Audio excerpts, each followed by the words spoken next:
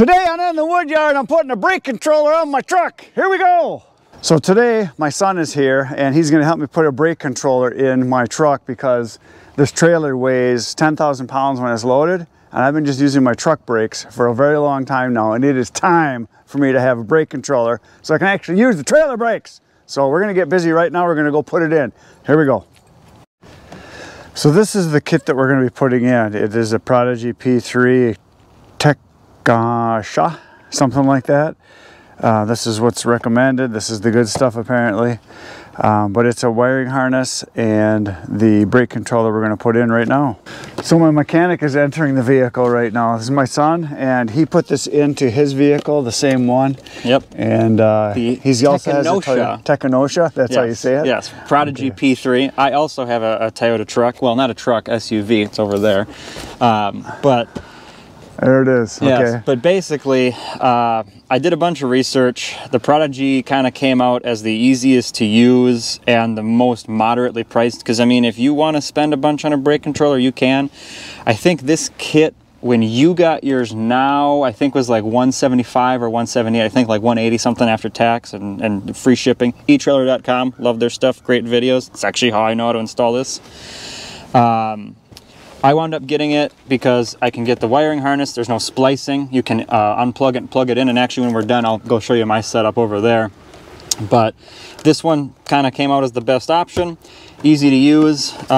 You know, if you want to use the wiring harness it comes with, you can do this if you want to splice stuff. Otherwise, if I remember correctly, because it comes as a kit, the wire itself is, I think, 17, 18 bucks. And it's just plug and play then. It's a lot easier. Plus, if you want to change the harness or take the harness with you, when you go to a different vehicle, you can take it with you. Because, like, for example, the harness with this has been the same since this platform was refreshed in 2015. But nice little controller.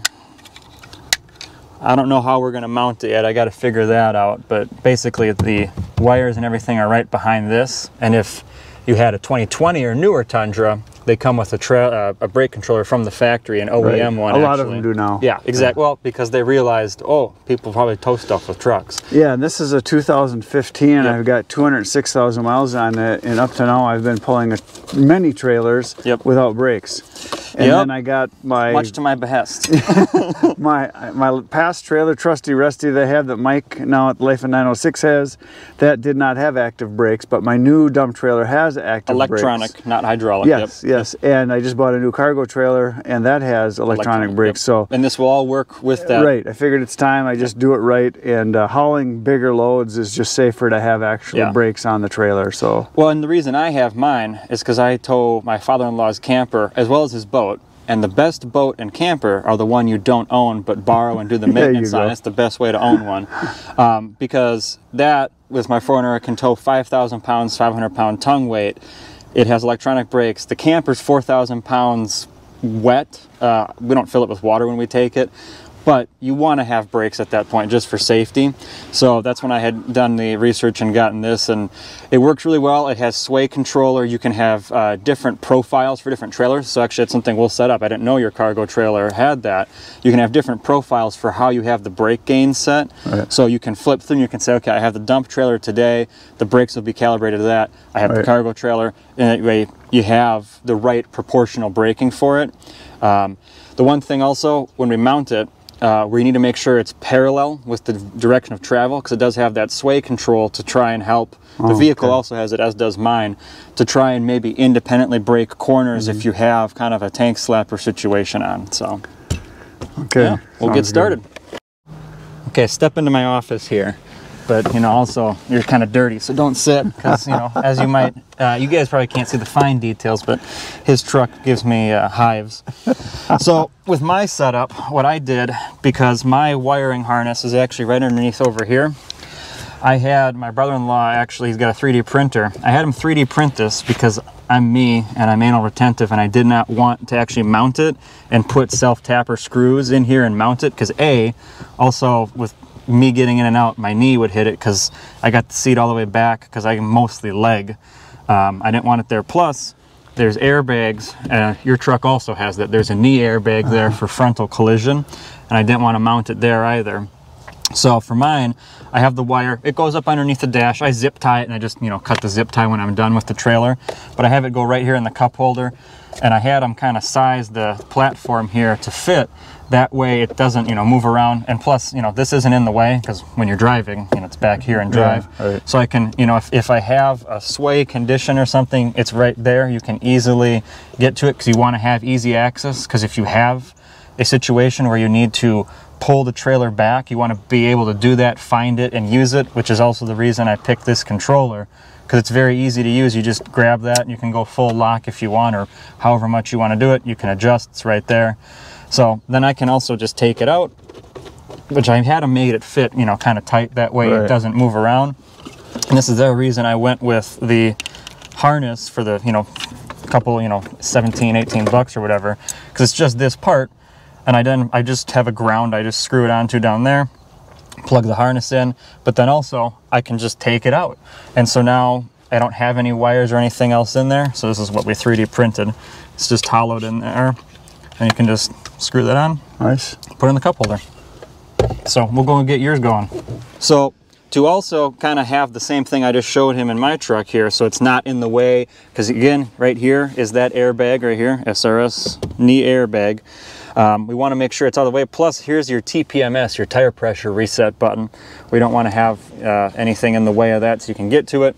The wires, again, are all behind here, so we'll run the wire down. But what we're thinking, and I'm just going to verify, is we'll basically mount it right here. So it's still pretty easy to reach.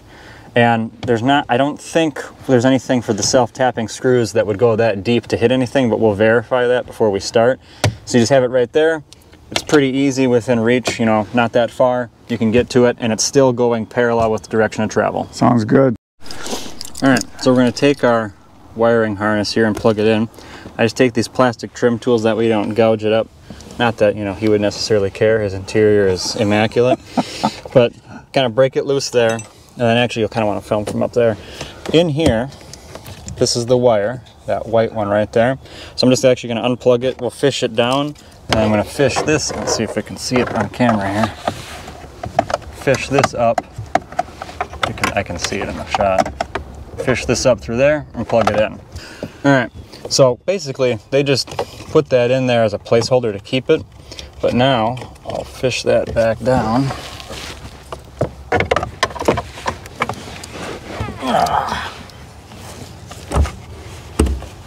I need a smaller arm.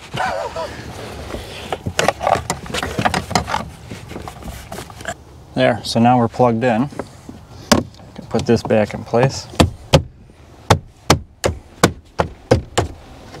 There. So, I don't know how we're gonna mount that just yet. We need to find a ground for it, but you can plug it in.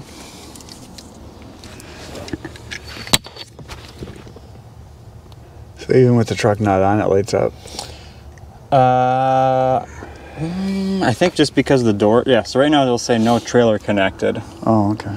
It goes to sleep. I remember what it was in the settings. I changed mine. I mean, I also, because I have mine in there only when I'm towing. But there's something in the settings, I remember, about when it goes to sleep. But yeah, but right now it's not going to say anything because there's no, as it says here. Oh, I can change it. Confirm. Yeah, I know there's no trailer right now. 14 is that's maximum. Yep. And so what do you find is the numbers you want for what weights, or don't you know? It's dependent on each trailer. Like when I tow the camper, I usually have like my brake gain set at about 3 or 4 when I'm just towing on a flat surface, just so that I have some assist, and it's proportional too. So the more you push on the pedal, the more you get from this. It's not just a set amount. So you'll actually see as you're braking, and we'll do a video going around the circle here, when you actually brake, you'll see the number go up, and then you set it to kind of like a maximum. So you don't want to have it be full on lock, obviously. You don't want to, every time you put more than 50% pressure on, have the trailer go full lock. That's not good either. Your right elbow. Yeah, and see, this is why I don't understand how he lives this way. But I get it. It's a work truck. All right, so we got our wiring harness in. Actually, here, give me the people. So, we have our wiring harness run in here. I have a light if you want it. You can see. Okay. I put the ground behind the air outlet here because that grounds to the body there. I gotta cut my zip ties. Yep, we ran it up underneath here. I don't know if you can see, but wire comes out here, and this is just HVAC behind here. The tappers don't go that far, so we're gonna put the bracket there, we'll mount it, and we'll be done. We'll give it a shot then. All right, so also, just because I'm a little pedantic, we got a washer here, because this isn't a perfectly flat surface. We wanna make sure that we've got it flat. Put that right there. Just don't strip it. Yeah. I'll have to stick some goodies in there to tighten it up. And you're gonna put another one on the other side? Yep. All right. Yeah, they include 6 self-tapping screws with it. There's there's actually 4 machine screws. You wanna make sure you use the machine screw on the, right here, actually it's these right here. You wanna make sure you use those on the sides to attach this. Do not use the self-tappers going into the unit. Yeah. That's bad juju. So could you put more than 2 self-tapping screws? You could put 4 of them, put 2 on each side. I don't think we need to. Well, it's as long as it's solid is all. Yeah. Yeah, I can do a quick infomercial while I'm doing that for Tool Check Plus. All the tools you need, one spot. What's it called? Oh, it's Wera Tool Check a Plus. Wera? Yes. That is nice. I'm guessing somebody wants some wood. Oh, it's a wood person. I don't think we need more screws. All right, so now we got it mounted here. It pivots like this, but I'm gonna adjust this. So you can kind of loosen these up. They have a bite washer on them, so you can have it be lower if you want away from it, but I'm gonna try and tuck it in there.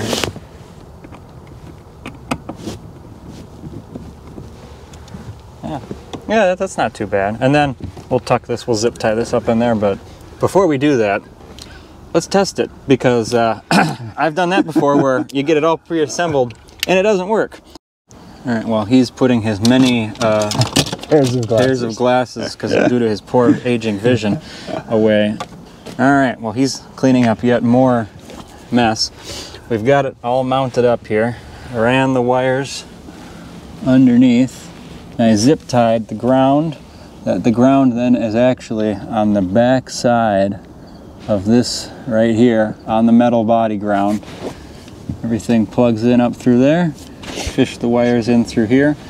We could have gone through the panel, but I didn't want to take it off. So it's out of the way. Yeah, I'm fine. All that matters to you know how I am. Function. Function over form. Yeah, all the time. Yeah. All I care about is function. I don't care about the form so much. And then on the bracket back here, if I can get it to focus, we put that washer on the back. It's level. I've seen. Yeah, it looks pretty good actually. From this angle, it looks pretty good this way. So the big thing is though, here, take the people. You can easily, as far as, granted he has terrible posture. He kind of sits like that, but how you should sit when you're towing. You can easily reach, you can go full power if you need to or whatever. It's all right there. So let's test it out. I'm gonna pull the trailer up over there.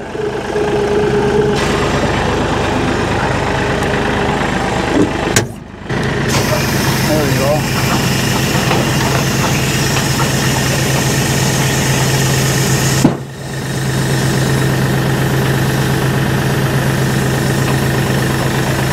I will say this is slightly nicer than Trusty Rusty. This is probably one of the nicest trailers you can get, I think. I think it's pretty awesome.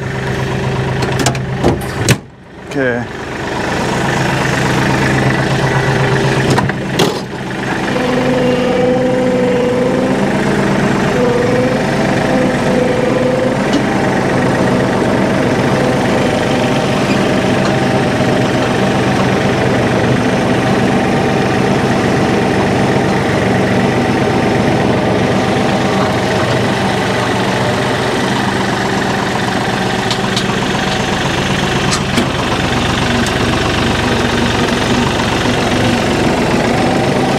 How much we got in here right now? What do we got in here? So this is a load of wood that I split last night. What type of wood? Or yesterday. There is ash and some maple, but mainly ash. It's all tree service wood.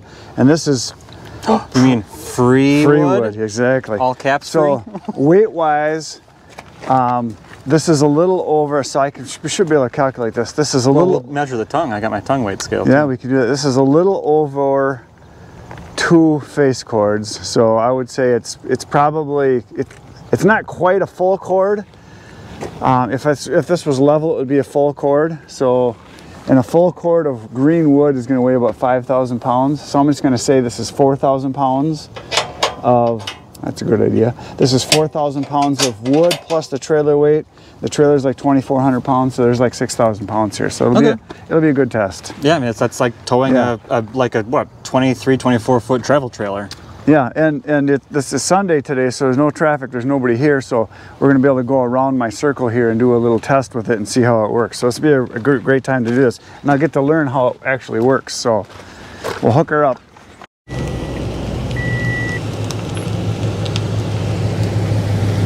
It was the start of seemingly non-stop day-in, day-out coverage. Good. Forward. Yeah. Okay. Yeah. A little bit forward, you were good when you let off it. It'll go on. If you're within an inch, you can get it on usually. Okay. But me and the people, we see a different angle than you see right now. Yeah, I know. See the magic? Safety last. Oh, this still might not go. Oh yeah, it's just gonna make it. So I gotta build it. That's all the way. Oh, it's just, it couldn't have been. I mean, it was literally as tight as it could go.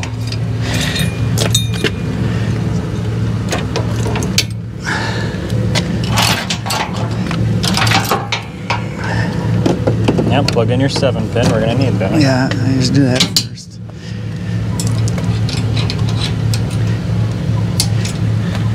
Yeah, we were just talking. I've had this conversation with a lot of people that trailering is one of those things that should require. I mean, you're Mr. Small Government, but there should be a class. Classes because when you first start towing, you don't know jack. Yeah. And I've had lots of near misses with trailers. I had a trailer once, the class broke off one of a railroad track because I had too much back weight, and it actually broke it off and came loose, and I was dragging it down the road and had to pull over. And a couple times I had it where it was swerving because I had too much back weight. I had lights not working. I had just all kinds of stuff that can go wrong. So yeah, and when it comes loose, there's no one driving the trailer. No one teaches any of this stuff. They're just like, you're on your own.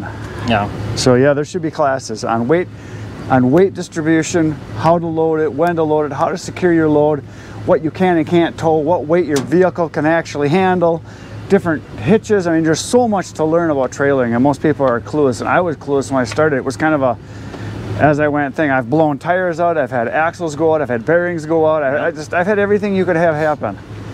So let's go do some towing. All right, so we got her all hooked up. Let's see what we get.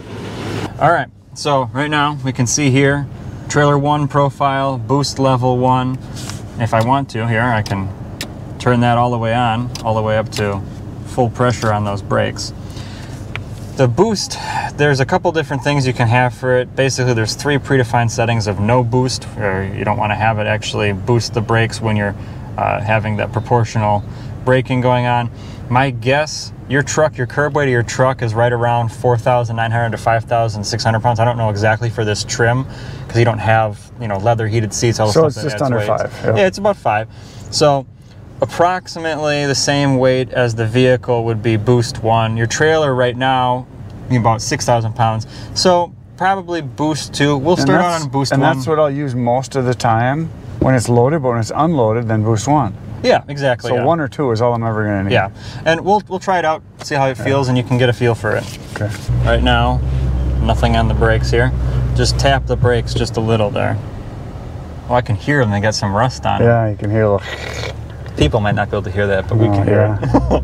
Well, I mean, you haven't used the brakes on it yet, so they've probably got some rust built up. Try again. Oh my God, that is a huge Huge difference. Well, yeah. Because I've You got had 2 more axles of braking. yeah, that's huge. Because I know when I tow normally, because I never use the brakes on my old trailer or this one, I had no brakes at all. So I would have to. You got to always plan extra distance for stopping. But I could feel it. It's like, holy smokes, that's big.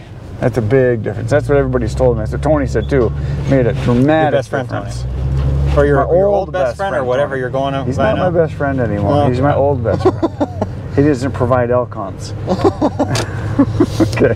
So, right now, I'll get around the corner. I'll get it up to about 25 Yeah. at least. I was going to say I'll also have you do the manual application if you had to swerve things. You know how that feels like.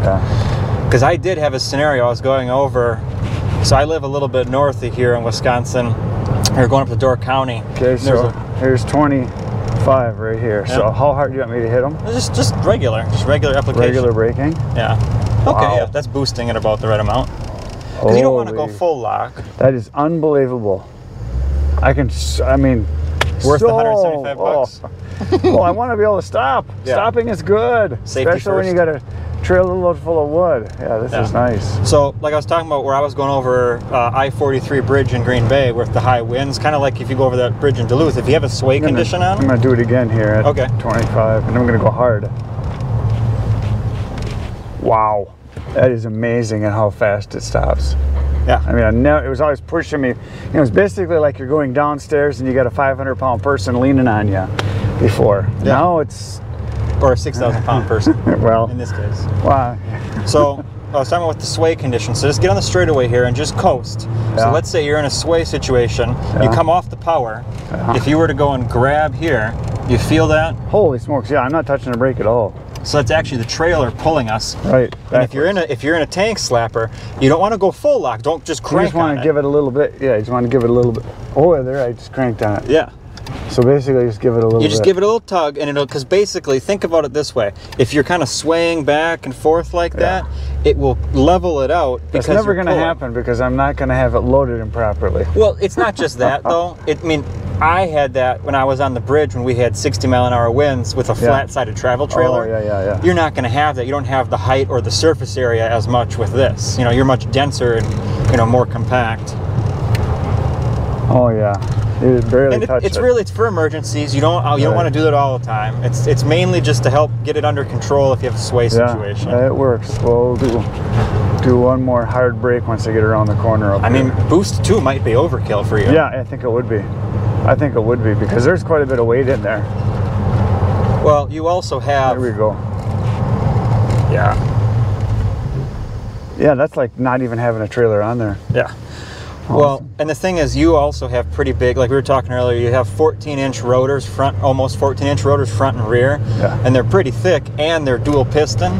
The Tundra's got pretty big brakes. Other trucks kind of have, from 2007 on, have gotten bigger brakes now too. Right. So, you know, when this was originally came out, I think this is the third version of this, that boost might not be for having the larger brakes on there, but yeah, it feels like it's braking pretty good. Yeah, I can just coming into the corner, I just give it a little bit of brake, and I can feel it's.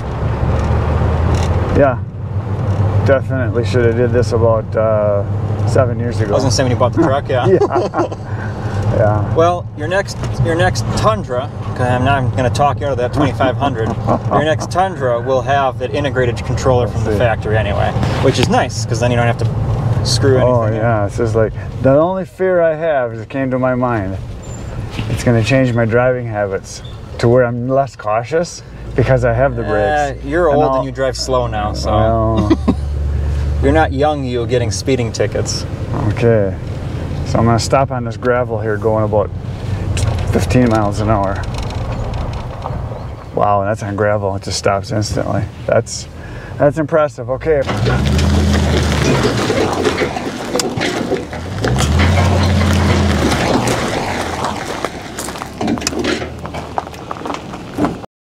Okay, so what Bryce is doing is he's filming me now, and I'm going to do full application with just the manual brake controller with my finger. I won't use any foot brake. On the truck, nothing. I'll use just the trailer brake. We'll see what happens here.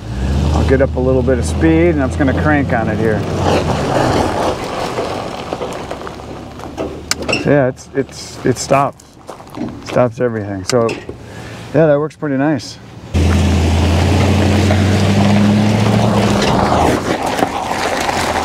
Okay, so we got the brakes on. So the last thing we're going to do here is we're going to show you he's got a trailer tongue scale. So we're going to just see how much tongue weight we have with this wood on here. And obviously it's going to be heavy because we've got half a load of wood in here. We've got, well, half, or more than a half. We've got a pretty good size bunch of wood in there, but yeah, and I'm guessing the tongue weight to 1,000 pounds. I'm guessing it's going to be at least that, if not more. Well, no, it. Well, you might be surprised. There's a lot of weight in there.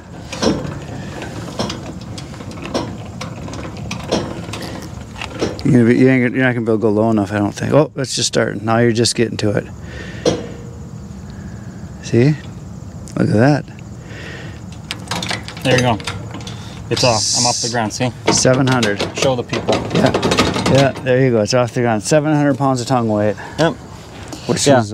and this scale is about 145. Again, I got it when I was towing that travel trailer because me being closer to my max tow, I want to have that accurate. I want to know. I check it before I start out. That way you know if you have everything loaded properly. Granted, this, you know, make sure you have some more to the front. You know, just don't have it piled up in the back. But yeah, I'd say 700 here. Yeah, it's not going anywhere else. Here, we'll take the weight off here.